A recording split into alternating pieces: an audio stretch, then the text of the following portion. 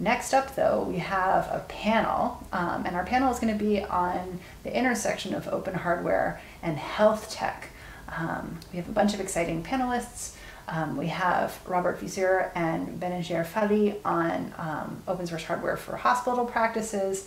We have Samuel McDermott on open source hardware for blood smearing devices. We have Robert Ella Reed on open source hardware for respiratory support devices. And we have our own amazing Claire Cassidy, who is our Open Hardware Summit Talks Chair, to moderate the panel. So thanks so much for joining us, everyone, and good luck on the panel. Oh, okay. Can you hear me now? I was just saying that it's been a long day, and thank you, Nadia, for holding down the fort and doing an incredible job. And we are here trying to do a big, exciting panel for you all as the end of the day kind of celebration. And how we've organized this is we noticed that probably due to gestures broadly, there's several very incredible health projects in open source happening right now. So we wanted to gather those people together and see what happens. Each of them will be speaking individually, and so you'll get to hear about their projects, but then at the end we will be taking projects generally, and they can chat with each other, and of course you can chat in Discord during and after. So first up, we have Bérengère and Robert, and apologies, I didn't take French. I probably butchered that. But their project is called Long-Term Benefits. What long-term benefits can the health sector take from projects developed in open hardware to face the health crisis? So they'll be talking to you about that. Thank you. Thank you, Claire. Well, hi everyone. Thanks a lot to the Open Source Hardware Association for giving us the opportunity to present the results of our research work. So it's about the projects developing open hardware to face the COVID-19 health crisis, and what can the health sector actually learn from these projects to face a future crisis. So this research is part of the Fabrique à Rêve project. It's operated between France and the French and Dutch-speaking parts of Belgium with the subsidies of the European Commission's Interact program. So the project aims at developing new technologies, making it possible to copy in 3D any metal structure at low cost. So our research focuses on the territory's adoption potential for small-scale manufacturing technologies, also the exploitation of open source and open hardware practices, and the organization of the ecosystems around these practices. So this is what actually led us to analyze the projects developed in open hardware by French and Belgian makers during the COVID-19 health crisis. So I worked on this research with Robert Viseur, and he's doctor and associate professor at the University of Mons in Belgium. So in terms of context, well, we are, so I can share my slide now? Yeah, okay.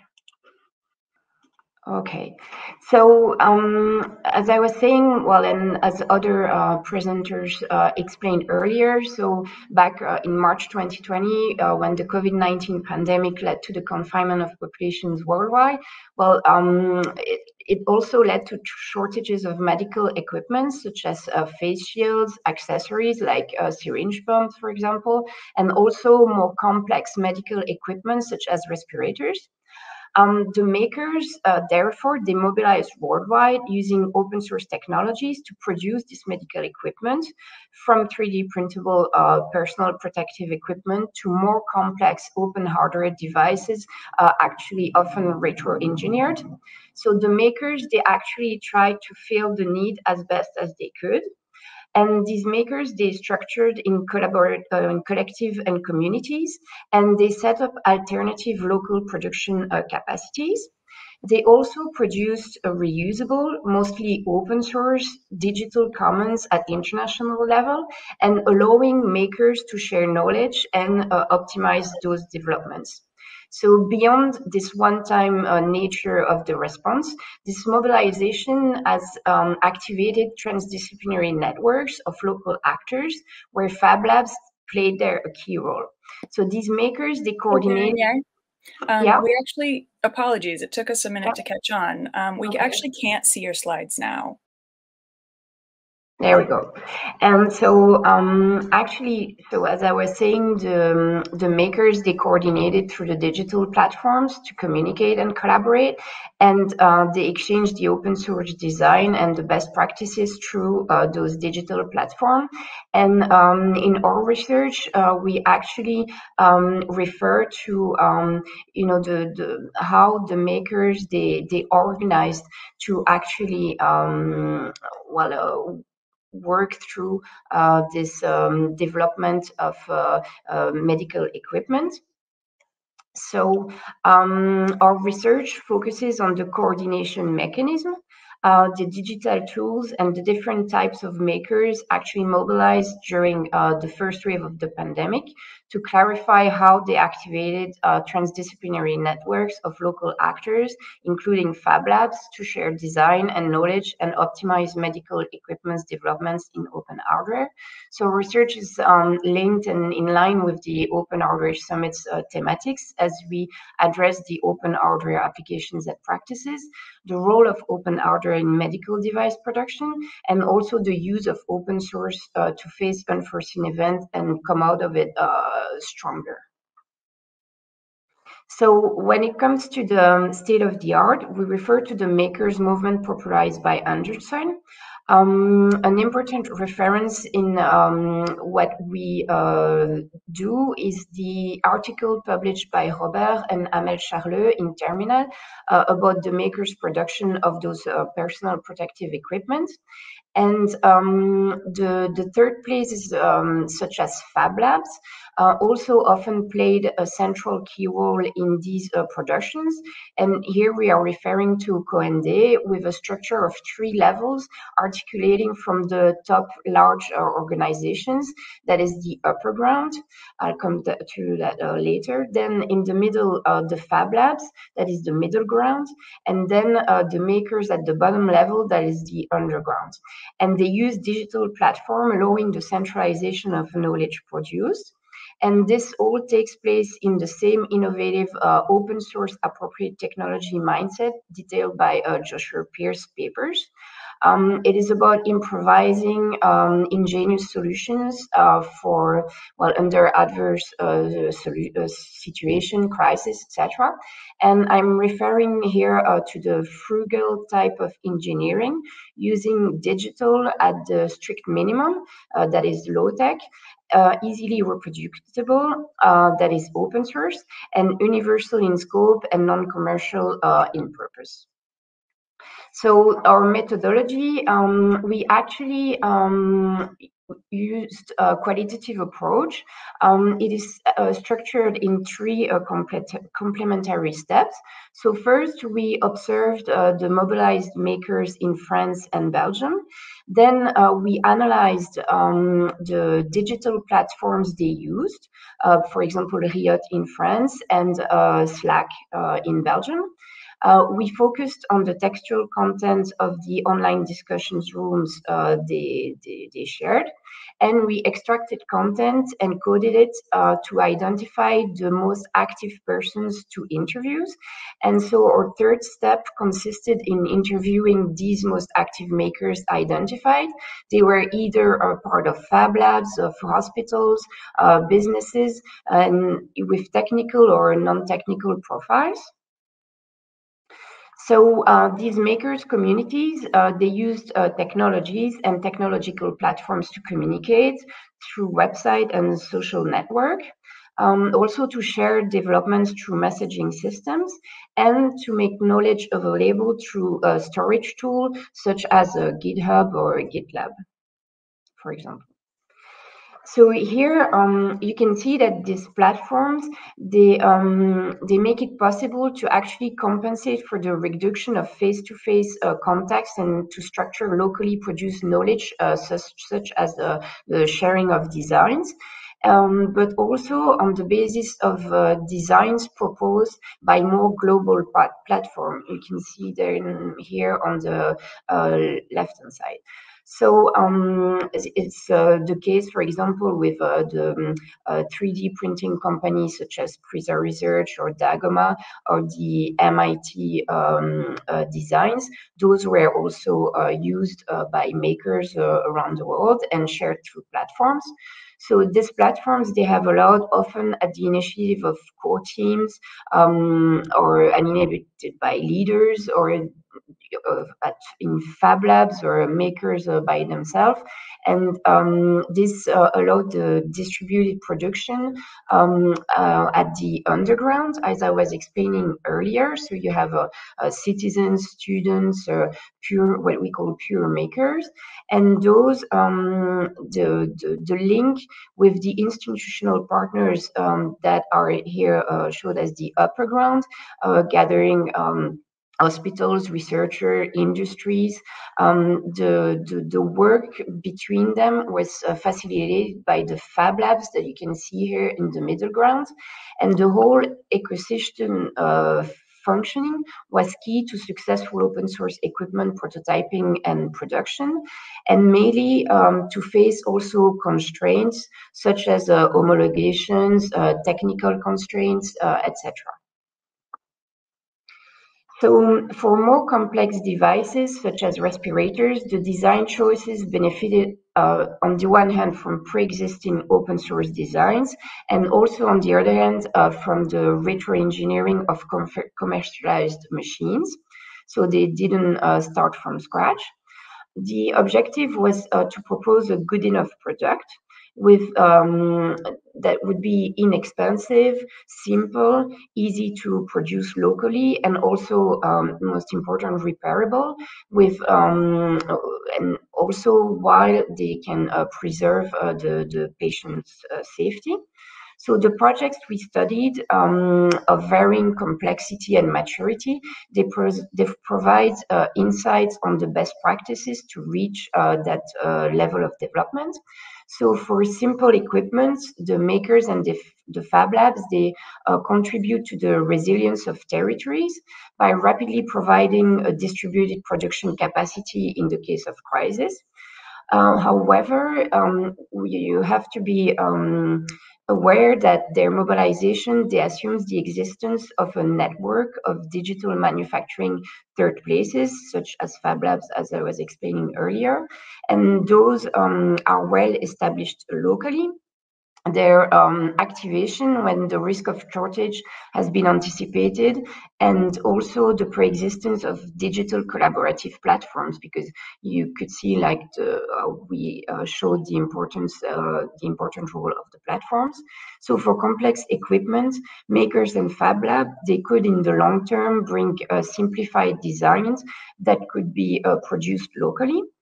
So this also presupposes that sufficient expertise to make the right technical choice, also project management capabilities, and the application of standards are taken into account. And in a crisis situation, it's also important to be able to rely on local production capabilities. For example, we have seen over here in Europe the 3D printer farms, and also local disinfection capabilities for reuse. So for us, we think that the low-tech approach requires the availability of, as I said, different expertise. So engineers, makers, researchers, industrials, lawyers, and this means multidisciplinarity in terms of project management, functional constraints, and engineering. or else then the constraints imposed by the medical context will not be met. That's where we saw unsuccessful projects with the respirators, for example. So in addition to the machines themselves, the supply tensions observed here and there, they have also led to a sustained reflection of the life cycle of consumables. So we are asking, so should we continue to purchase disposable accessories, or should we develop local production capacities, such as the 3D printing machines at the hospitals, for example, or invest in disinfection capacities that will extend the life of accessories while respecting hygiene standards? So we think that open source practices should be addressed for the environmental impact and for the resilience offered in the event of a major logical disruption due to crisis. And this would probably happen again, and we should learn from that. Okay. Excellent. Thank you so much. Am I correct to think that thank you. that's going to be your talk? Robert is here as backup, right? Yeah, and he will answer questions. Perfect. If we have afterwards. Yeah. And sorry, okay. I'm losing my voice a bit. It's okay. It's the end of a long day. I think we all understand. Yeah. Okay. So I do have a question from Discord, which is that medical devices are regulated differently all over the world. Can you share ways that hardware makers can learn more about what to expect with regulation, or talk about regulation generally? Well, regulation has been the biggest concern to address.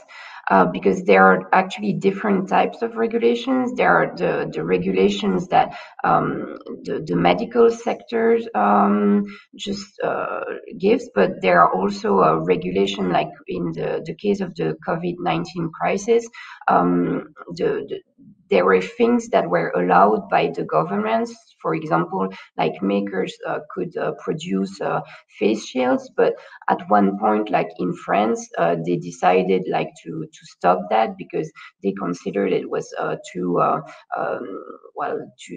dangerous. Like if people using it would complain after towards the makers, and there were really different situations that we encountered between countries, and also different, like for example in countries like Spain or the UK or even in France, for respirators, when the government was involved in the makers' mobilization, they were helping out, and they were helping with the test and with the validation of the medical equipment. So that was easier.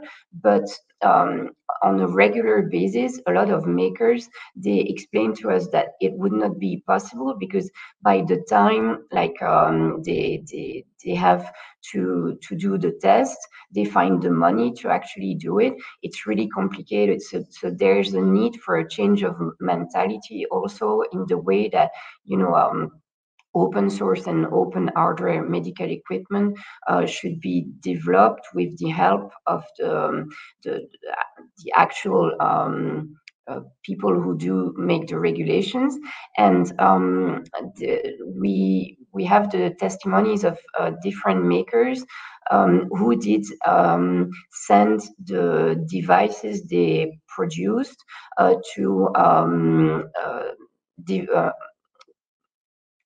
underdeveloped countries. Like for example, they sent some to Brazil, they sent some to India, because at one point, like in at least in Europe, we didn't have this the problem of a lack of respirator anymore. So the makers, they saw that in other countries they still needed it, so they send them out, and there are not the same rules, and those devices, they were actually used and saved lives. So it's really something that is quite difficult to discuss, because there's a lot of ethical things with that. There's a lot of also, like if you provide a face shield to someone, well, that there's less chance that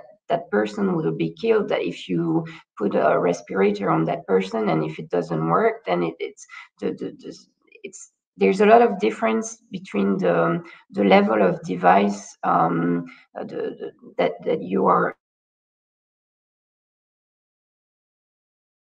producing. In the medical sector, they are, well, in Europe, I would say, they are not really ready yet for they do testing and they help with innovation, but there are still really strict rules in terms of homologation and testing, and it costs a lot of money, and that's still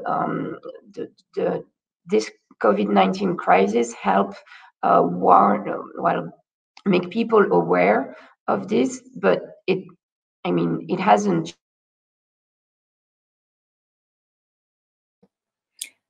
Bérengère, you've frozen. Sorry. Okay. So we didn't catch the last little bit of that, but we got the message for the most part. Yeah. Okay. Great. Yeah, and thank you. That's an extremely thorough and useful answer. What I'm going to do now is I'm actually going to move on to the next speaker, but I'm going to save some of the questions that we got here, and we can try to pull them back in at the end. How's that sound? Good. Good. So next up, we have Samuel with Autoheim, automating blood smearing with open source hardware. Hello. Thank you very much for having me. I've really enjoyed today so far. So I'm going to talk a bit today about the project I've been working on for the last year.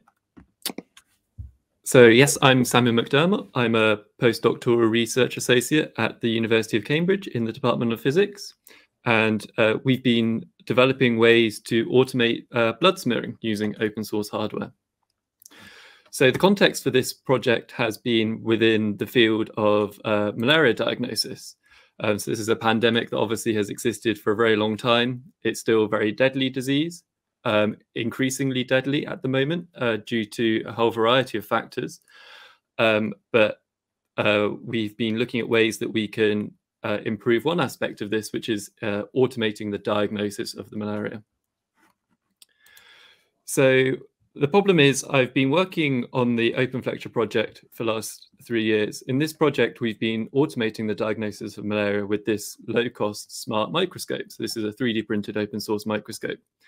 And as part of this project, I identified that actually one of the many of the manual blood smears from clinics that we were getting in Tanzania were particularly poor quality.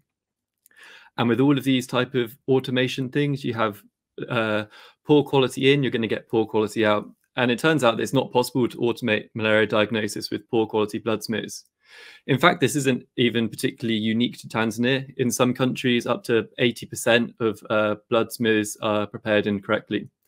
But to understand a little bit more about this, it would be useful to talk about what is malaria, or how is malaria diagnosed. So a patient would typically present with a fever to a clinic. They would then have a microscopic examination of a patient's blood smear. So this is normally the best way of diagnosing malaria. There are rapid diagnostic tests, but microscopic examination is the gold standard. From the microscopic examination, you can identify a whole load of factors. So you can identify the species of malaria, the stage of malaria, and the density of the infection. And all of this information combined will help give the correct treatment. Now, in this stage here of microscopic examination, there are a few kind of smaller steps. So we'll examine them now. Firstly, you need to prepare the slide. So you just need to clean it, dry it. We want to collect a few drops of blood, and we will create a few different types of smears. So at the moment, we're interested in this thin smear here. And I'll show you what we are looking at in a thin smear later on. It's then fixed with methanol, stained, and then you can identify the parasites under the microscope. So for many of you may not have seen what a malaria parasite looks like. This is some stained blood. These are just red blood cells in the blue, and you can see these purple ones here. These are the malaria parasites themselves. So a technician will be able to see how many parasites there are in a person's blood, and also identify what stage they are. So some of these are in different shapes, and they correspond to the different stages of the parasite's life cycle. Now, when we want to create these blood smears to be able to look at them, there are commercial solutions available, and quite often in larger hospitals in richer countries, this is how this is done. However, they're too expensive for use in lower middle income countries, and also they tend not to be available either. It's very difficult to buy them, it's very difficult to service them, it's very difficult to kind of maintain them on an ongoing basis. So they're just not found where they're most needed. They also tend to be unsustainable. They require quite often custom use single plastics that you use once, chuck away. And so they're not a really useful solution. And so our project has been aiming, or the AutoHeme has been aiming to make this high quality automated blood smearing available everywhere. So we use a whole load of important parts to make that happen. So we're using open collaboration technologies and 3D printing, and this will enable us to enable local manufacturing and to keep costs down. So what makes a good thin blood smear? So firstly, we want a nice monolayer of these red blood cells. So here you can see in this image, this is a really nice one where none of them are overlapping. We also want a Goldilocks density, so we don't want them too crammed in together, but we also don't want them so spread apart that you have to look through so many fields of view to be able to see them. And we want a nice even distribution, so we don't want them all squished together in one corner and all spread out in the other pair. And finally, we want to make sure that these red blood cells are not damaged or distorted. So this is the kind of traditional way that you would make a blood smear. So here we have our drop of blood. We have one microscope slide here and one microscope slide here.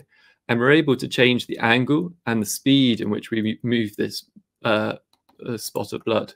So here I am in the lab. So we place a drop of blood on our microscope slide.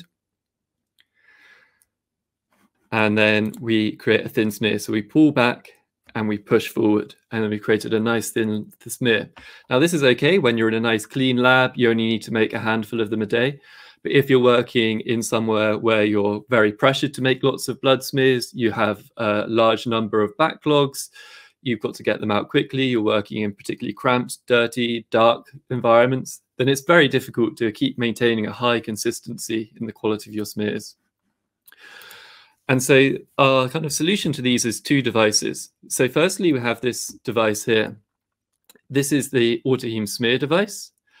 And firstly, it's important to notice that it's just a mechanical device. So there's no electricity required. And this is particularly important for use in rural clinics where there may be an interruptible power supply or no power supply at all. Next, we want to make sure that it's simple to assemble and maintain. So we're using kind of off-the-shelf components where we can, 3D printing, and we want to make sure that it's easy to clean and so on. Next, we want to make sure that we are being sustainable in our single-use components. So in this example, we're using a second microscope slide as our spreader rather than a single-use plastic. These can be reused, cleaned, and these are common in the facilities that we would be working in. Finally, there's one controlled variable in this setup, and that is that the spreader slide is held at a constant angle through here.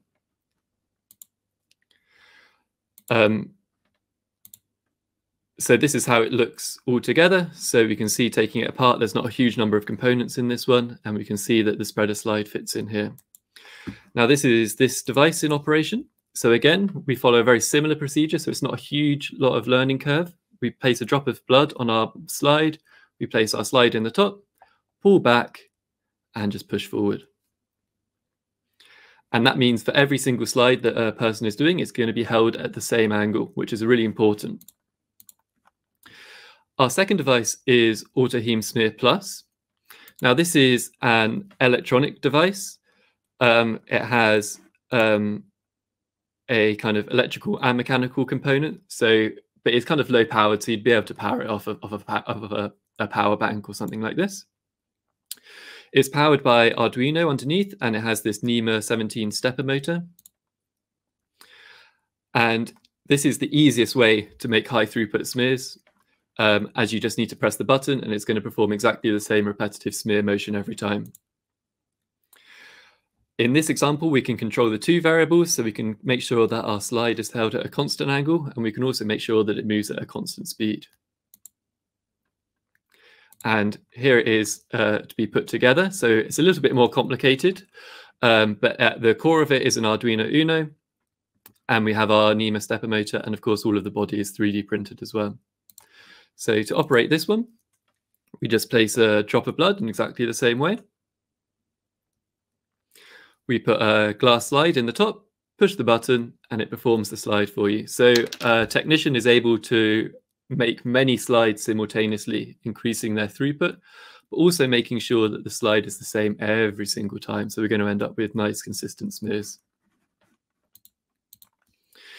So we performed some automated smear analysis on this using some machine learning image analysis techniques. So we can identify where the blood cells are on the smears and so on. And we can show for both the AutoHeme smear and the AutoHeme Smear Plus that we're able to get smears as good as an expert human, but importantly with consistency. If you want some more details about the kind of techniques that we use to test the devices, I will point you towards our paper that's published here. So now I'd like to talk a little bit about the design considerations. So firstly, it's 3D printed. This is because in low and middle income countries, 3D printing is becoming an important manufacturing device. You don't need a huge factory setup to be able to create things. We also want to make it easy to assemble, so it can be assembled with simple hand tools. We're using accessible and sustainable components. That ties into the kind of mechanical hardware, the electronics, and also using the glass slides as the smearer as well. And finally, we want to make it easy to use. So we don't want a complicated interface or things. We wanted to make it as easy as possible for people. So our software choices, all of our 3D designs are made in OpenSCAD. The Arduino code, of course, is open source as well. We've used Git and GitLab to maintain version control. We've also used GitLab for a lot of automated CI and CD tools. So this means that the STL files are built automatically. So whenever we push new releases, they're built automatically. And that also ties into our documentation, which is also built in our CI. And for our image analysis, we've used open source image analysis tools. So documentation is very important. We have been designing our documentation for people who don't usually make hardware. So this will be people working in research labs, in universities, in research clinics. We use our GitLab CI and CD, so this is continuous integration, continuous development, to automatically build our documentation. So we use this technology that's been built by a colleague of mine called Git Building, and this ties in very nicely with GitLab's automated building tools. And this makes it really easy to download models from there and to automatically create a bill of materials. All right, Samuel, I'm going to pause you real quick. We actually need to move on to the next speaker to stay on time. And yeah, if you're I'm on my very last slide. So. You're doing wonderful. Truly, I love it. I really don't want to stop you, but it does feel like we can share documentation in Discord. Yeah. Yeah. Okay, great. that works for you. Thank you so much. And I'm gonna move us along to Robert Reed, and then we will take questions. And if anybody has a burning question for Samuel that didn't get addressed, please drop it in Discord, and I'll make sure to ask it. And thank you, Samuel. Okay, Robert. So thank you very much. This is really exciting. I'm going to speak very, very quickly so that we can get to the questions, because I think there are very interesting questions, and I certainly have questions for our other speakers who've done very exciting work. I'm the founder of Public Invention, which is a US 501c3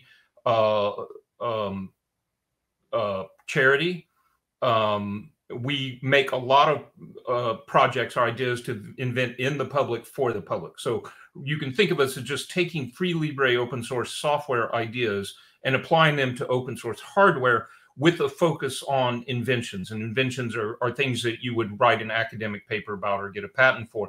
But of course, we don't seek patents because everything we're doing is open source.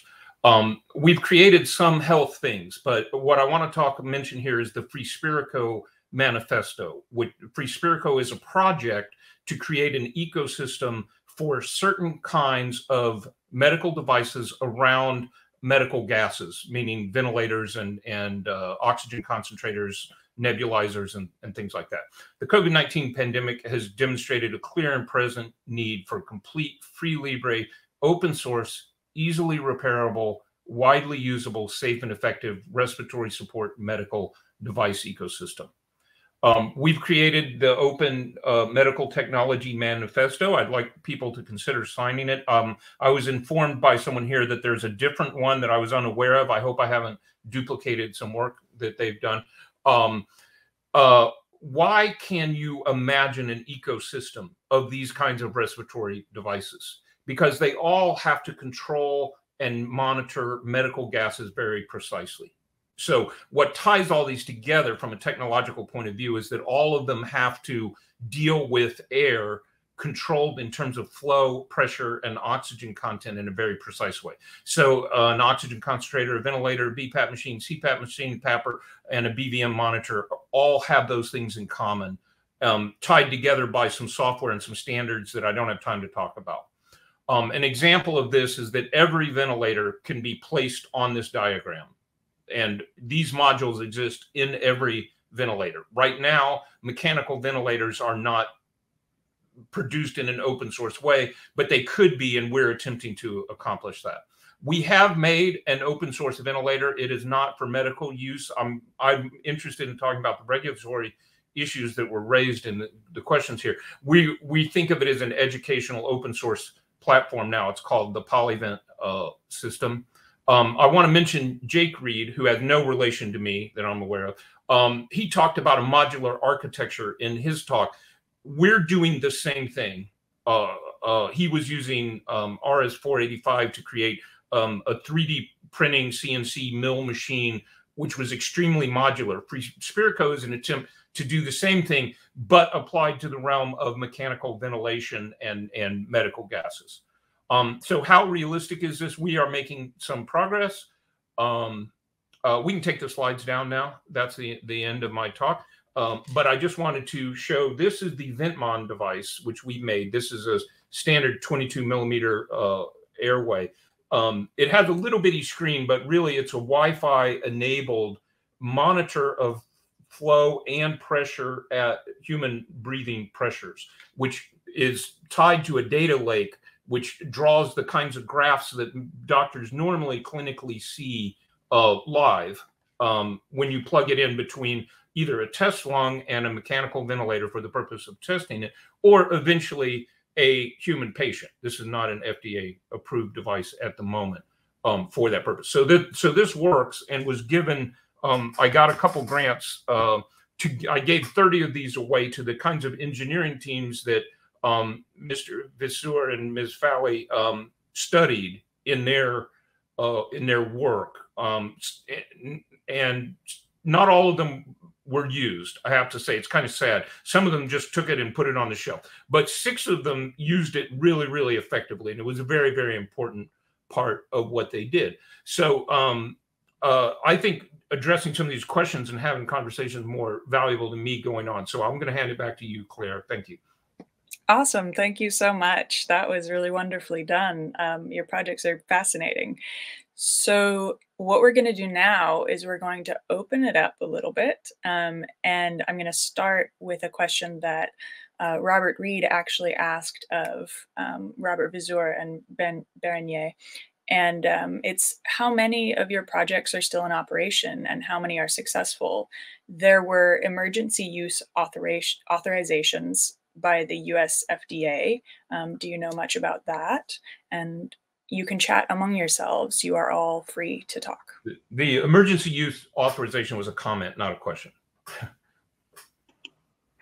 Actually, from the different respirators we looked at, in France, there's one that's called McDermott that has been developed in the area of Nantes in France by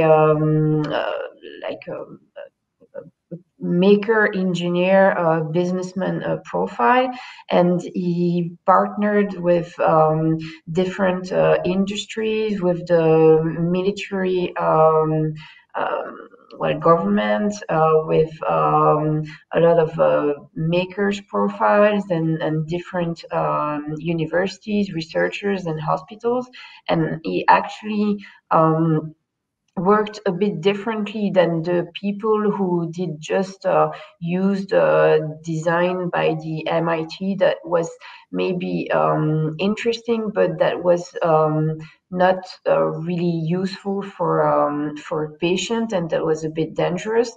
So this project that was successful, what we noticed comparing to other projects is that it's that ecosystem that worked really well with collaborations and to actually develop something that was working, and they had the good contacts to make it approved by the government rapidly and tested on people. And to them, it actually took too long compared to the crisis situation, but at least it was successful. So.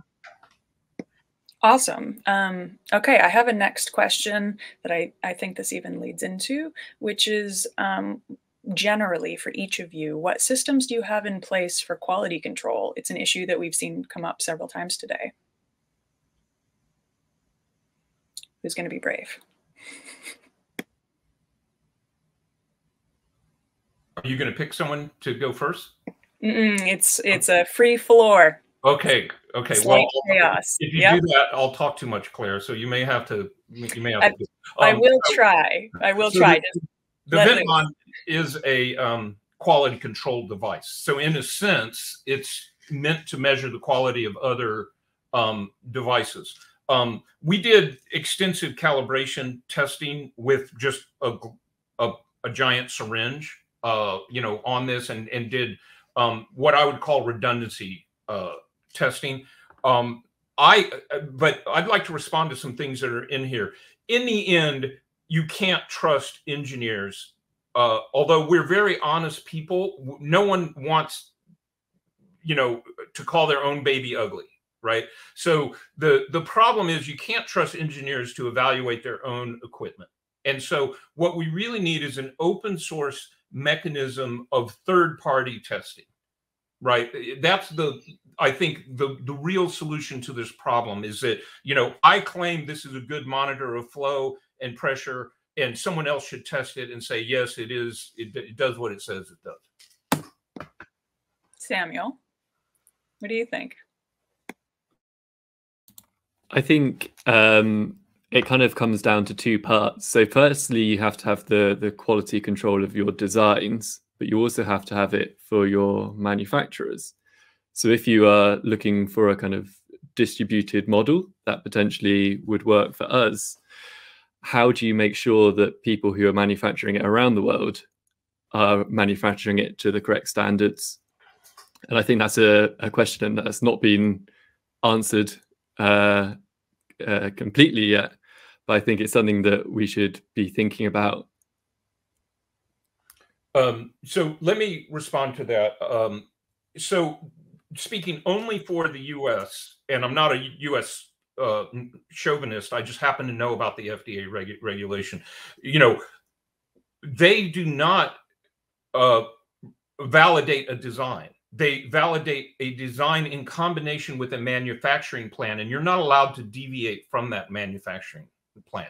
And so if you are making a class 1 or class 2 regulated device that has to be manufactured that way, you just have to use a completely different model. Now, I personally am not attempting to subvert the regulatory regimes. Okay.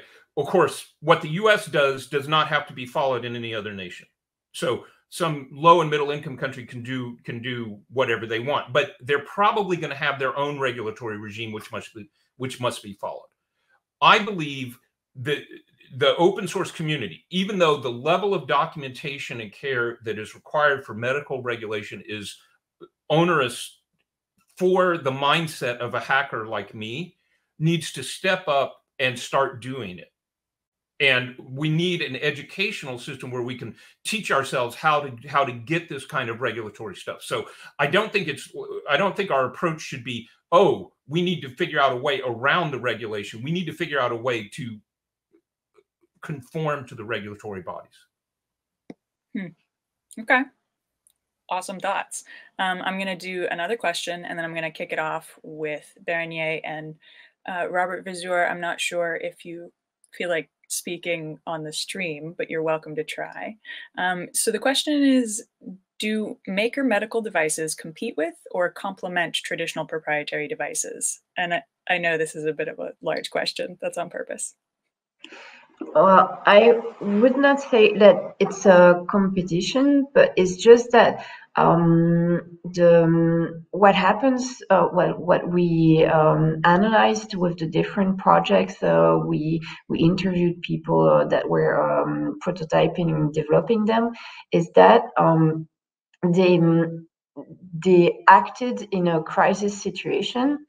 But by doing so, they showed what the problem is right now, like in the medical sector, is that a lot of devices and a lot of equipment is something that is, well, not locally produced. It's something that is always, well, most of the time very expensive, or it's not repairable. It's not, and so well, working open source shows that things can be produced a lot more simpler, can be fixed on site, and does not need to be sent somewhere else, and is not that expensive. So it's just that it could help with the actual challenges we are going to face with the environment, with the medical expenses, with the waste and all that.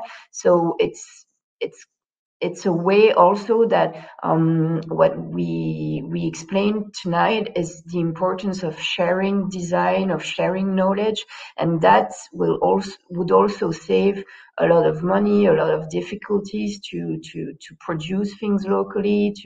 And I think it's just a different way of thinking, but the actual way the economic system is functioning, I don't think they're ready for that. Like, we talk to people working in hospitals and stuff, and they would like to go for this, but like in hospitals, they are not ready. Like well, when it comes to spendings and contracts they have got, and regulations and things like that. So. Absolutely. I think you're speaking to the right crowd. A thing I'm fond of dissecting sometimes is an abundance model versus a scarcity model, right? And I think that comes into play here. So I'm going to ask one more question, and I'm going to start off with Samuel, if you're okay with that. And then we can open it up to whoever feels like talking. So the question is, can you imagine that open hardware could raise safety standards in health technology, even in the not so distant future? Is it helping move that along? I think that's a difficult question. It's kind of a crystal ball type question, isn't it? I think what open hardware can do is it can enable more people to address these problems by making them more accessible. So, for example, one thing that we're really trying to push with our blood smearing devices is that if you, and this applies across the board as well, if you create devices that people can make themselves, people can use, people can make relatively cheaply, then you're going to up the reproducibility that we see in science. So if people are able to perform experiments using the same equipment that someone else has done, and you can show how you made the equipment, how you put it all together, and you can copy that exactly, then the reproducibility in science is going to increase as well. Absolutely. Yeah. Anybody else have thoughts? Yeah, I agree. I don't want my mom ventilated with a closed source ventilator, but I have no choice right now, right? I mean, I would like the whole world to be able to see the software that is running there, but it's not possible. I believe long term, open source medical devices will be safer. But it's very important to understand the model will be open source design teams produce open source designs, and for-profit firms take those designs, go through regulation, and deliver them in a for-profit way. Okay, so it's kind of important to understand the model is not people like me working in our basements, you know, making medical devices. What we may do is contribute to designs which eventually are vetted by for-profit firms. But though those designs may be taken up by very large medical firms eventually, they will resist it at first. And eventually we will have open source ecosystems of those designs. And I would just add, like in the health sector, there's not only well, question about like the device and things that are actually used on patients, but there's also the waste treatment and things like that. And I think that's maybe less. It's asking less regulations, and they could start with that, with like the way they clean some disposals, and that could be reused instead of thrown away, and well, find out like how open source practices can help out, and then go further on things that they can validate, and well, after a while, that could be more open. There could be more open source practices done in hospitals and in other sectors of the health sector, actually. So. Nice, lovely. That's very SMART goal oriented, right? Small, measurable, go from there. Okay, that is our time. There is a channel in Discord that you can talk to all of the audience members and they can talk to you. I think you all know where to find that. And honestly, this has been such an honor and so lovely. This is the first panel I've ever moderated, especially for the Open Hardware Summit. So thank you all so much. You were very lovely and I learned a lot.